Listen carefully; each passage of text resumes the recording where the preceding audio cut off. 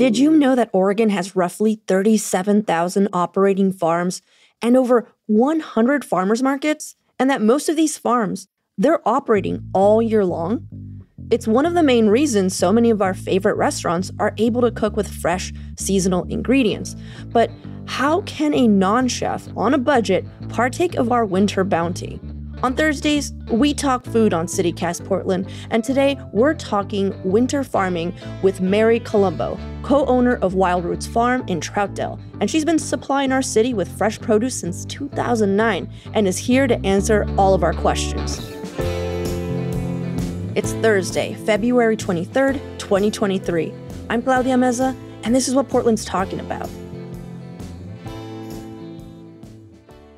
What kind of activity is usually happening at your farm this time of year? Right. What does winter farming look like? Lots of very cold fingers and harvests, but a lot of crops like carrots and potatoes and winter squash are things that we're harvesting in the fall, putting in storage. And a lot of our crops are in cold storage, which I think most people just assume like crops are harvested the day before market and come to market. But throughout all grocery stores, most things are harvested and stored for quite a while before they come to the, grocery store, especially in the winter. We are still harvesting things like radicchio and kale from the field because they can survive those cold temperatures, which is like great for farmers and great to have that revenue in the winter time. Yeah. So what challenges do farms, like local farms in the area, face during winter? How are you guys surviving? Definitely having a winter CSA and kind of getting that money up front helps a lot of farmers get through. The fact that Oregon has like 7 winter farmers markets helps a lot of farmers kind of be able to keep the lights on during the winter. You mentioned the CSA, which is a community-supported agriculture, which is basically like a subscription to a local farm. I've had them. They're freaking awesome. If you can afford them out there, people who are listening, go for it. Yeah.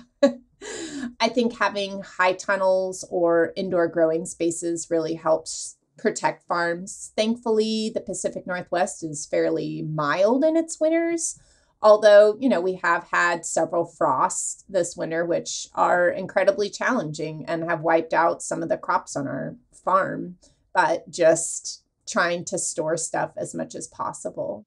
How big of a difference can winter weather make? Like, we're seeing harsher and harsher winters. Are you guys at all worried?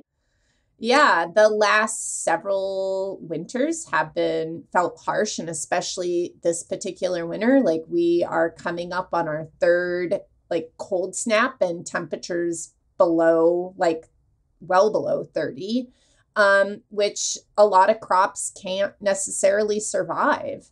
And, I think there's more farms moving to indoor growing space like greenhouses and high tunnels. But, that is a huge cost for farmers. So kind of anything we can grow just in the field is kind of where it's at. But this particular winter, our farm is located in the gorge. We had very high winds and very low temperatures, and even crops that should have survived, like cabbage and purple sprouting broccoli, are just annihilated. Yikes. Yeah. So thinking about, all right, well, what's more storage vegetables? Because I know that I can stick winter squash and potatoes somewhere safe and keep it kind of protected. So just thinking about more storage. Oh, that makes me sad. I'm sorry. It's like we're turning to the Yukon or something. Yes. But I mean, it's not doomsday. You're just like, okay, this occasionally happens. Mm-hmm. It may not happen next year is what I'm hearing. Right. And that's part of the fun of farming is it's always constantly changing and different. And it's like, well, this year we could have this and next year could be totally mild. Who knows? Yeah. When you say fun, you mean you mean it like fun, like that, not like fun, right? It keeps it interesting. Right. You kind of in farming, you can figure something out and think you know it. And then the next year the weather's different and you're like, well, I guess I don't. Your farm is close to the city. Mm-hmm. What sort of opportunities do farms that are closer into the cities have than maybe farms that are further out? Yeah. Just like access to markets, not having to spend so much time in a truck or van getting into Portland. We're about 25 minutes from Portland. If a restaurant or, grocery store is like, hey, we need a restock of salad, like it's easier for us to bring that into the city. And yeah, I think just saving on time and transportation is huge. Gotcha. So your food is at local restaurants, your veggies. Mhm. Where can Yes. people find them? Well, right now, it's kind of our close season, but we sell to restaurants all over the city. We're excited that Ava Jeans is about to reopen, which has been a huge supporter of ours in the past. Cafe Oli is another wonderful restaurant that is a huge supporter of ours. Coquine has been wonderful supporters of ours and really helped keep our doors open during the pandemic. Hmm. All over. Yeah. What's your favorite dish that one of them made with your produce that you were like, oh, I would have never thought of that? That's pretty awesome. Oh boy, this is a hard question.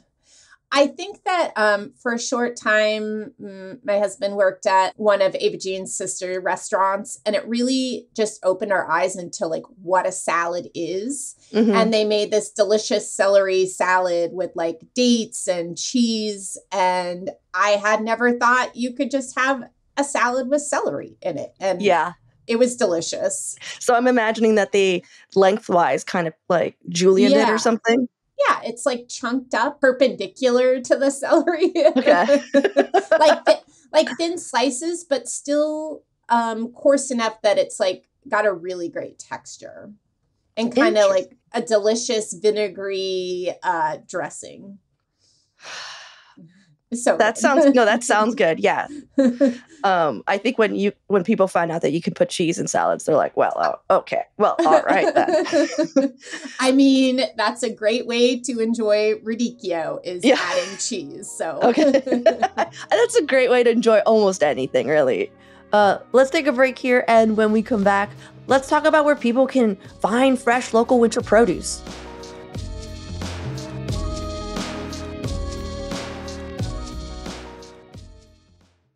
So, where can people generally find fresh local produce at this time of year?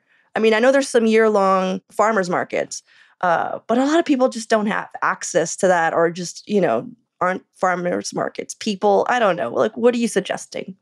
right. So if you can't go to the farmer's market, which I understand, has limited hours, could be hard to drive to, joining a winter CSA, which usually signups for that are in like September, October for most small farms in the area. There are a few grocery stores throughout Portland that also stock winter vegetables from local farms. Cooperative grocery stores. Does our local Safeway or those big chain like Fred Meyer also carry local farmers? Or are they doing more of the trucks are coming in and they're bringing in the veggies? Right. So most large grocery stores, unfortunately, don't really have the capacity to support small local farms. It's just pretty complicated. So they need pretty large quantities. So in general, you kind of have to go to a cooperative or like a smaller grocery store to find local produce.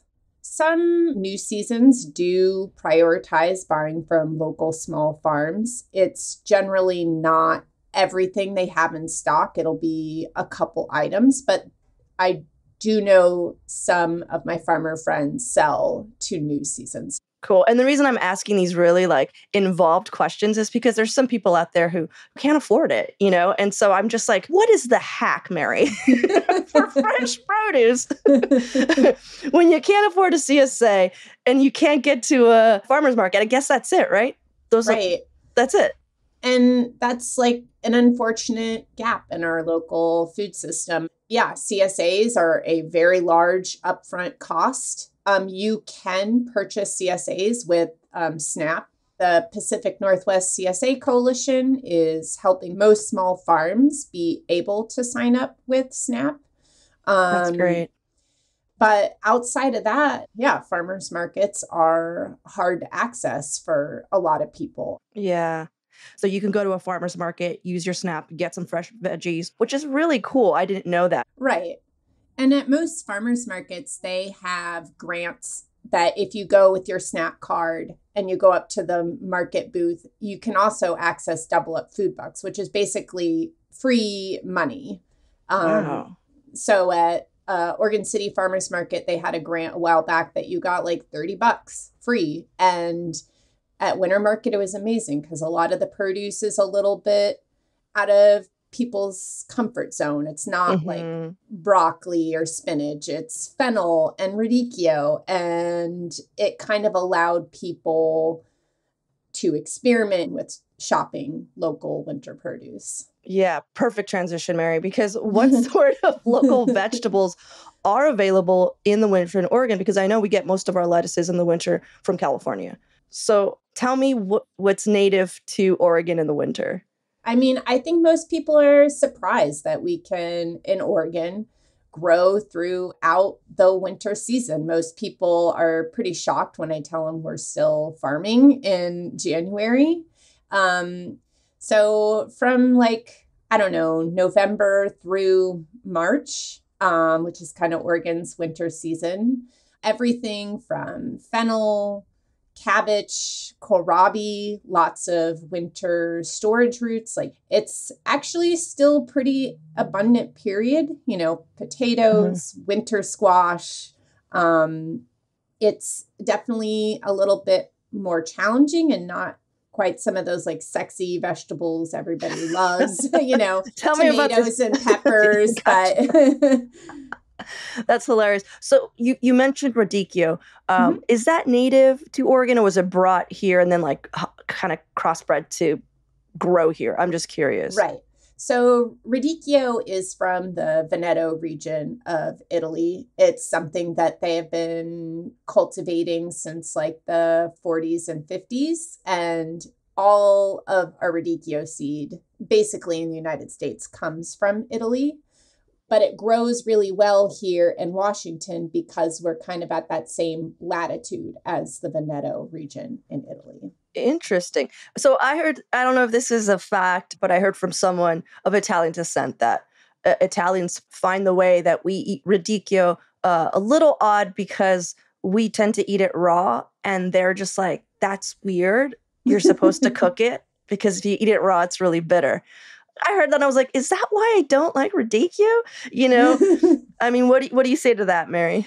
That's kind of my understanding from having traveled in Italy and kind of having relationships with a lot of Italian radicchio growers is that they don't necessarily use it in salad, but a lot of times they will grill it, add it to risotto, find ways in which to eat it either warmed, and not just necessarily throwing it into a salad. And it's specifically not the red one that's the most bitter that is found in most bagged salad greens. Gotcha. Wait, so there's different kinds of radicchio? There are a lot of different types of radicchio. Okay. I know. There are about 8 or 9 different varieties. And so I feel like for most people's aversion to radicchio kind of traces back to the fact that there's much better radicchio out there. Gotcha. Maybe they should try a local radicchio is what I'm hearing. Exactly. What do you have to say, like, to the people who are just like, look, all I know are sexy vegetables. I just know these hot tomatoes, these really cool cucumbers. I don't know where I'm going. I'm sorry. But what do we do with this winter lettuce, with this squash, with these root veggies in the winter? Like, is there a place that someone can go to and like get recipes or tips or anything? Right. For great tips, I believe the website's still up, Eat Winter Vegetables, but also Cook With What You Have. Is an amazing resource.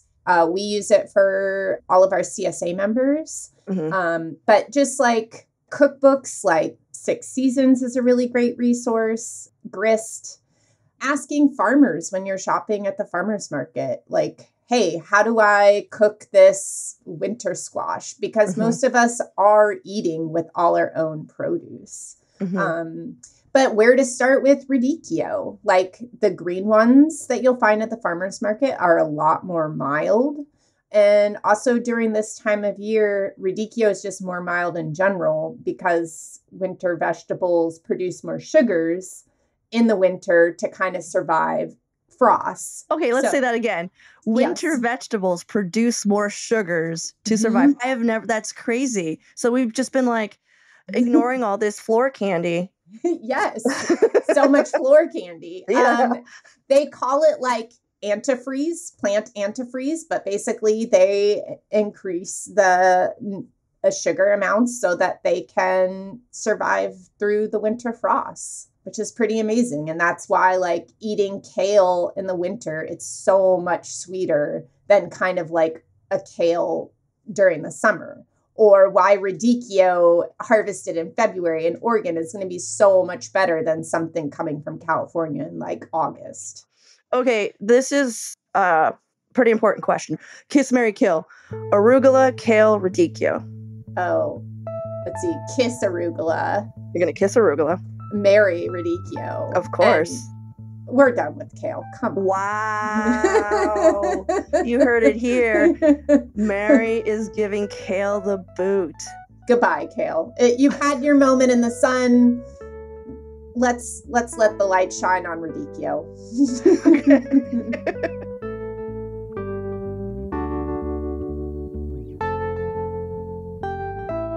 And now for your microdose of news.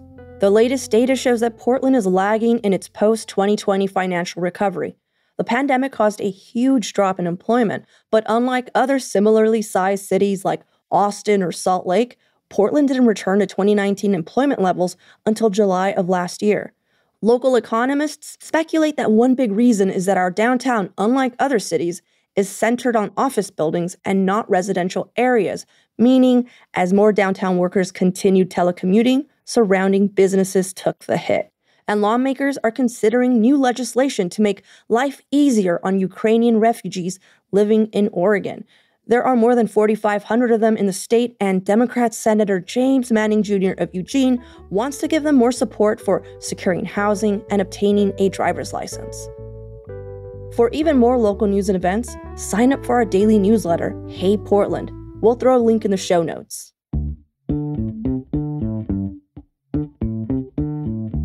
That's all for today here on CityCast Portland. If you enjoyed the show, share it with a friend or leave us a review. It really does help us out. We'll be back tomorrow morning with more from around the city. Until then, see you at Slim's.